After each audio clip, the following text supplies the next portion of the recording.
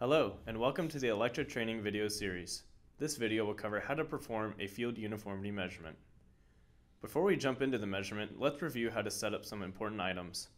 In the configuration wizard, you can select the immunity templates or common EMS items to import what you need to perform a measurement.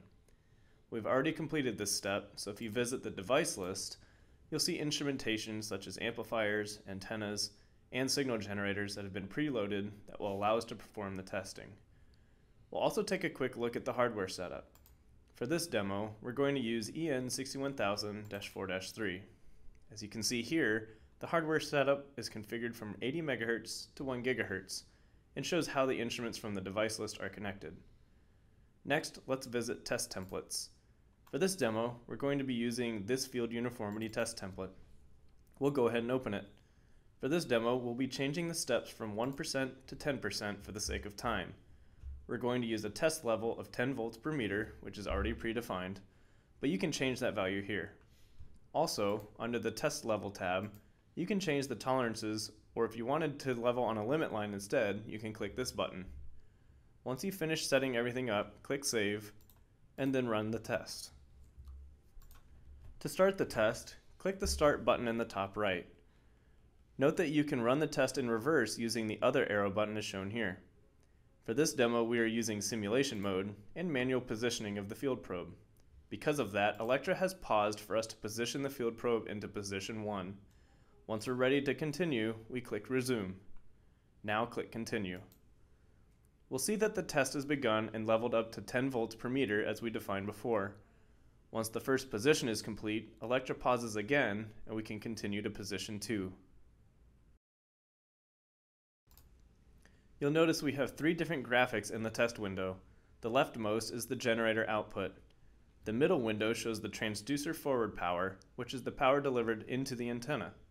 And then the rightmost window is the test level. For the sake of time, we'll now skip over the remaining positions.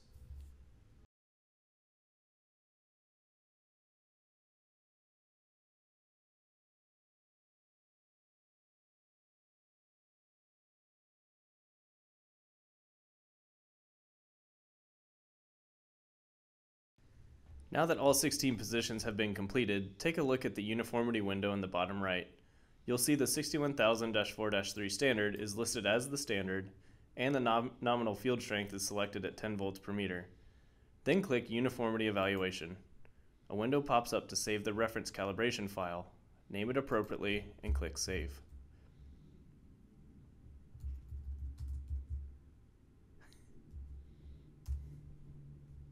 Here's where you can select results for each polarization that was tested. Click Details to view additional details related to the field uniformity. You can change the display mode to display required power in dBm or watts, or the field strength distribution. Red points are positions which represent the 4 highest values at each frequency, which will not be included in the evaluation.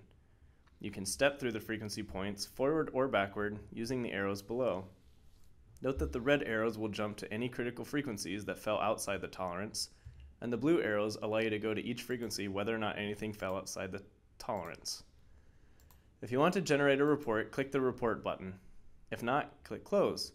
We've chosen to create a report, and as you can see here, the results are pre-populated, and this is something you can export to PDF or DocX using the Export button shown here. Or you can click this paperclip icon to attach it within the test in ELEKTRA's database.